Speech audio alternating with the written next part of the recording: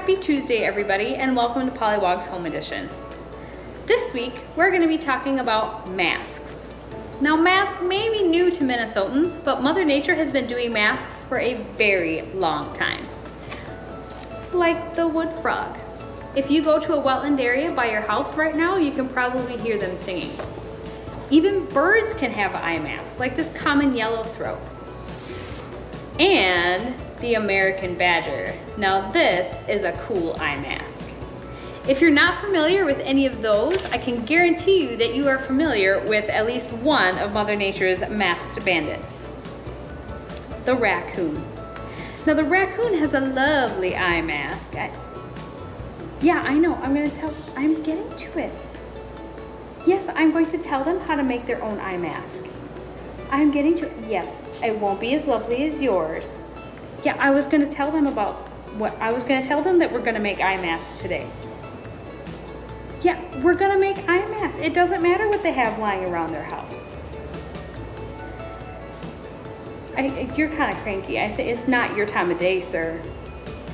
No, it's not. I think you need to go to bed.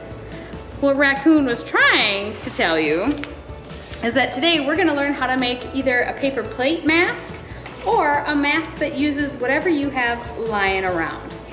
But before we see how to make those masks, I'm going to take you away from Minnesota to read a story about one of my favorite masked animals.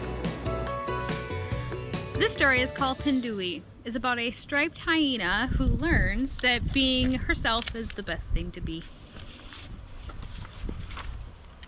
The sun was low in the East African sky. The animals had been sleeping all through the hot afternoon, and now they began to stir. Penduli awoke before Mama Hyena, eager to explore. "Don't go far," Mama yawned. "We must hunt soon. There has been so little to eat lately that we'll need all night to find enough to fill our bellies." Penduli promised to stay close and trotted away. As Penduli passed the water hole, she spied sleepy animals in the brush. She sniffed the air, which was rich with exquisite and mysterious smells. But something was not so exquisite or mysterious. It was the smell of a dog. Penduli's sharp ears picked up the soft pounding of pads on the dirt. She spotted a pack of wild dogs at play on a faraway ridge, and then they saw her. The leader dashed towards Penduli. The others trailed behind and yelped, "Watch out, dog, it's a hyena!" "Just a shrimpy one," Dog scoffed, coming closer. "If it didn't have all that stripy fur, those ears would make me think it was a baby elephant." The pack erupted into wheezing laughter and glumped away, tongues rolling. Penduli had never given a thought to her ears. Were they really so big? She let them fall flat against her head. Flip, flop. "I can hardly hear now," Penduli thought, but she kept her ears down.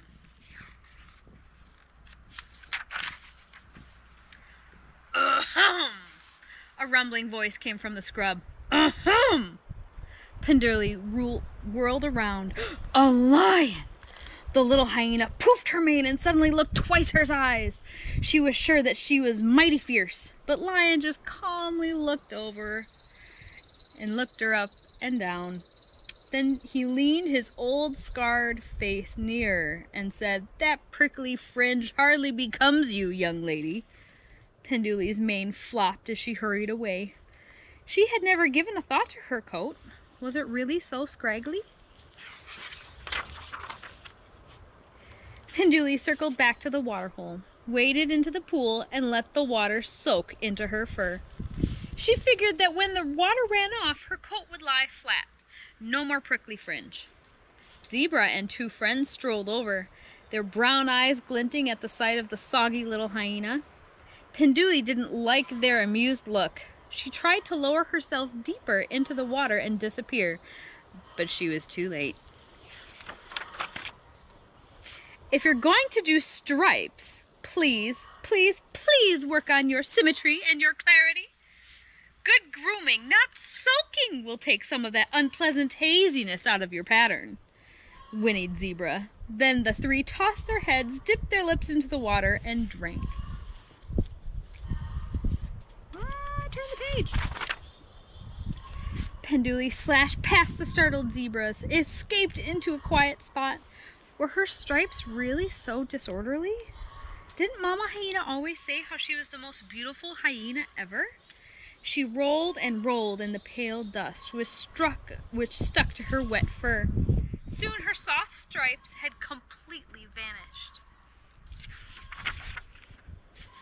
Ears pinned, coat flattened, and dusted to a pallid gray, Pendula wanted nothing more than to go home, hoping no one would notice her.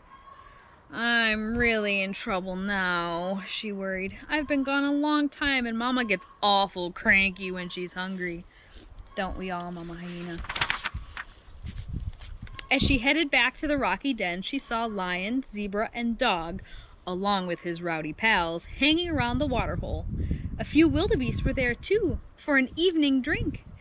My, it's busy out here tonight, thought Penduli, edging away from the others. No luck. The animals turned to see who was coming.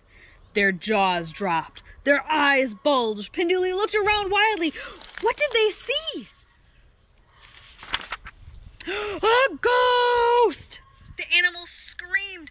An evil spirit is upon us! They jumped and ran. Where? Where? Cried Penduli as she raced behind them. Feet pounded and dust flew, and no one answered. The terrified crowd tore through the thorny bushes over craggy stone and, horrified, found themselves at a dead end in a small canyon. They screeched to a halt, huddling closely as they turned to face their worst fear. Dog was the first to speak. Oh, great spirit, he howled. You've come for me, I know, because I made fun of a young hyena's ears. All eyes were pinned on Penduli. Oh, so I'm the ghost, she thought. I'd better get in character before they recognize me.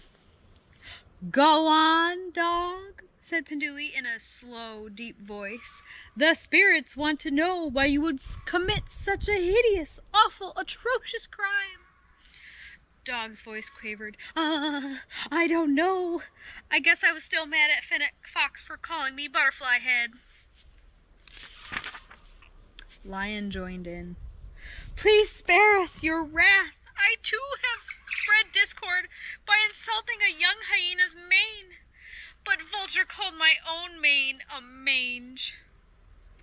Penduli nodded sagely. Of course. Zebra stomped her hoof. Owl told me that my stripes were garish. A tear rolled down her long face. Everyone fell silent. Penduli's mind whirled as she tried to think of what a ghostly spirit might say. Of course, spirits always give tasks and want offerings, she thought. Let's say, ooh, Mama will love this. In order to appease bad spirits, you must find your tormentors and make peace, Penduli called out with authority, and always leave a bit of every meal as an offering. If you do this, I shall never return. She turned and glided away on her tiptoes, trying not to smile. Thank you, called the creatures. We will do as you say. Once out of sight, Penduli raced home. There you are, cried Mama Hyena as Penduli galloped up to her. You look awful. Penduli was so glad to be home again, it was worth getting in trouble. She didn't even mind the 5 baths it took to get the dirt out of her fur. In fact, it took all night to get Penduli looking like a beautiful hyena again. I was worried sick. I went looking everywhere for you, said Mama Hyena as she helped smooth Penduli's coat. Now that you're all straightened up, we've got to get out and find something to eat. It's already morning, and I'm sure you are as ravenous as I am. Penduli's stomach growled. That very morning, Dog, Lion, and Zebra searched the wide savannah until they found Fennec Fox, Vulture, and Owl. We have come here on the order of the Great Spirit, Dog announced. We must find out why you were so rude to us. Fennec Fox spoke up. I guess I was having a bad day. Serval Cat said I looked like a little fuzzy bat without wings. He nodded to Dog. Your ears really aren't so bad. Vulture ducked his bald head. Marabou Stork called me Moonscape, so I got mad and made fun of Lion. Owl moaned. Adder said my feathery stripes look more like scribbles. Let's go find those three and get to the bottom of this, said Dog. The oddball crowd went searching and found Serval, Marabou, and Adder. We've come here on the order of the Great Spirit, they declared. Uh-oh. I'm in trouble for laughing at Owl's stripes, hissed Adder. Miss Zebra, do you remember when I said your stripes were dull? Mumbled Zebra. Marabou stepped forward on his stilt-like legs. Lion told me that the glare of the sun on my head hurt his eyes. Sorry, grumbled the big bald cat. Then Dog blurted, Oh dear, Serval, please forgive me. Serval's amber ears squinted at Dog. You mean for the time you said that the wind might pick me up by my giant ears and blow me away? He said. Yep, Dog yipped. Who am I to be talking about ears? He pranced about, flopping his big ears like the wings of a butterfly. Serval burst out laughing, and everyone, including Dog, joined in. From that day on, things began to change for Penduli and her mother. Instead of spending hours hungrily scrounging for meager meals, they found delicious treats everywhere. As Penduli tasted a sweet berry, she said the Great Spirit must be smiling upon us. Mama Hyena looked at her grinning daughter. Wait a minute. Did you have something to do with this? Laughing and feasting, Penduli told the whole story. You're not only the most beautiful hyena ever, said Mama. You are also the smartest. The end. That's Penduli.